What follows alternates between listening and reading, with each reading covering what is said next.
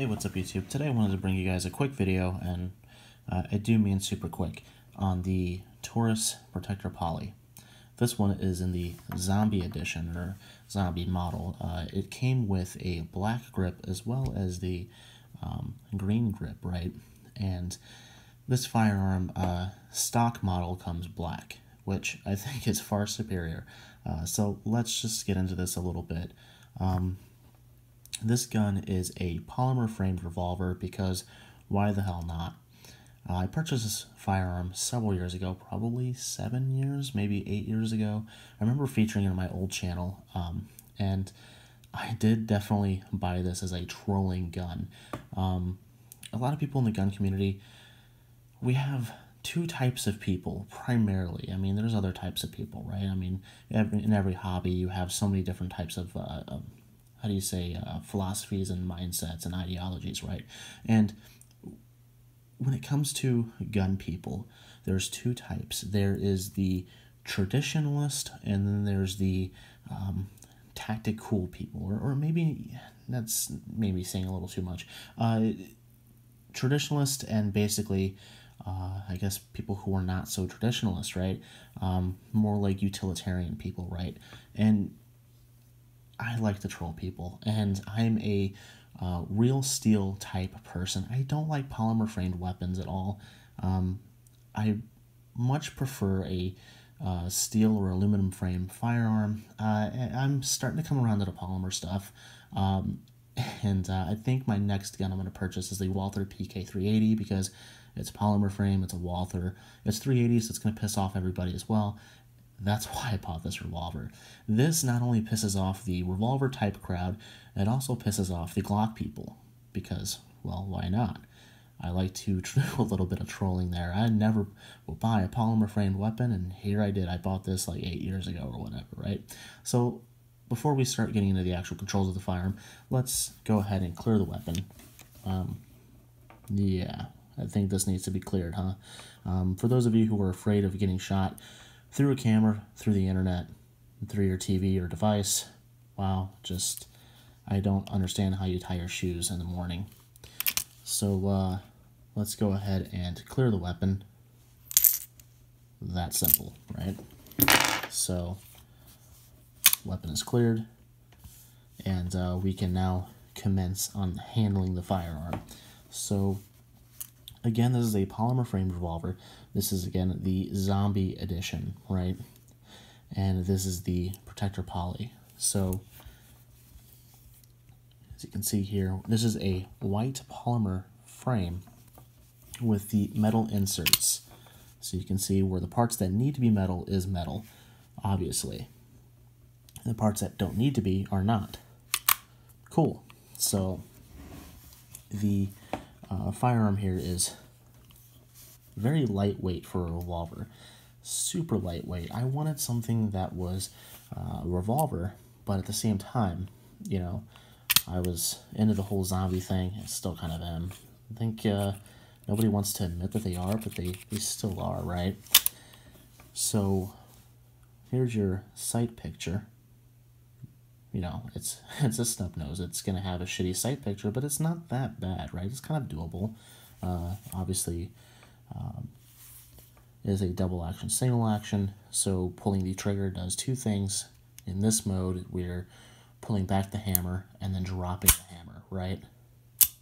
So if you wanted to do a single action, we go ahead and move back the hammer, then deploy the trigger, right? And I will say, this gun is very satisfying to shoot in single action. Even double action isn't that bad. The trigger is consistent, so you can get used to shooting it, right?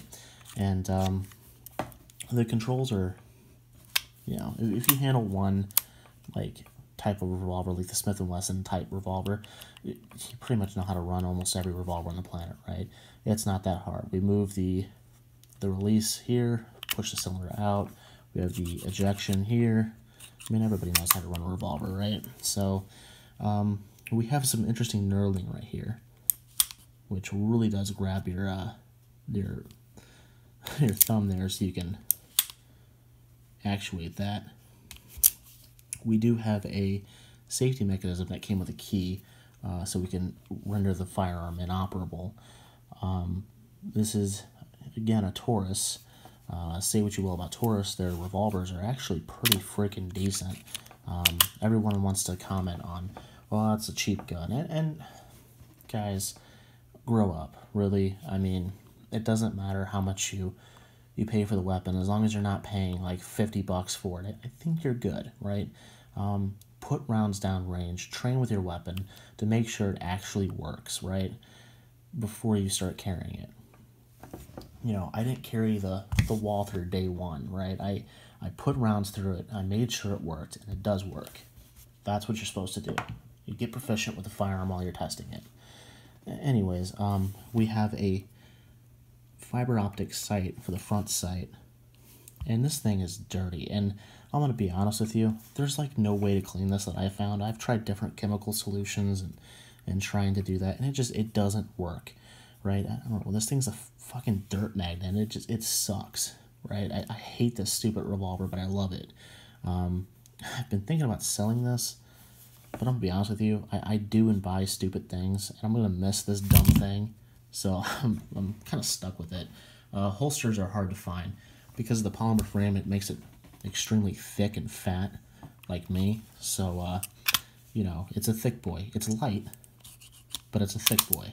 I did find a holster company that makes holsters for the Protector Poly and the that stupid model. What is it? The Taurus Judge that holds the 410 shotgun shell, 45 long Colt. This is the company that makes it. Holsters. It's Azula Gun Holster Company or whatever. Really cool holster. Was only like $60. It's form fitted to the gun. Like, it's great stitching, great quality. You know, it's a really good holster. I mean, it takes a lot to force it down, right? And it's nice. And you can just slip this in, boom, and you have a holster for your weapon. Pretty cool, huh? You can pocket carry this if you wanted to. I have a pocket carry holster for this. The gun is just stupid, I'm going to be honest with you, but I like it. I wish it was black instead of white because, again, it's a fucking dirt magnet. Like, it's stained from the holster, it's stained from fucking Cheetos, it's stained from gunpowder, it's stained from, it's like oxidizing because, you know, fucking cigar smoke or some shit. If you have the chance to buy the zombie model, fucking put it in a plastic bag or don't carry it. This thing is so stupid, right? It's just one of those things. If I can go back, I would still buy this revolver, but I would go with a black one instead. You know, but anyways, just a quick little overview of this revolver. I say it's stupid, but it's only because it's a zombie edition. If it wasn't, it would still be like really, really cool. It's not very accurate. It's a snub nose. You know, I don't care if you have a, you know, like probably like a Smith & Wesson or a Colt snub nose. It's not going to be accurate. I have never shot a snub nose that is accurate. So, I mean, you're dealing with a 2-inch barrel. Doesn't matter if it's a Gucci Glock, not Glock, but a Gucci Colt. It's not gonna. It's a snub nose, right? I mean, you're shooting 38 special. This is the plus P. It's rated for plus P. You know, you're shooting, you know, this out of a 2-inch barrel. It's not accurate, right? It's shoots like, you know, maybe 2 inches off. It's still, it's an up close and personal weapon, you know. Anyways, guys, thanks for watching my ramble of this little gun here, and I hope you guys enjoy my stupid ramblings. If you don't, let me know. You know, give this video a thumbs down.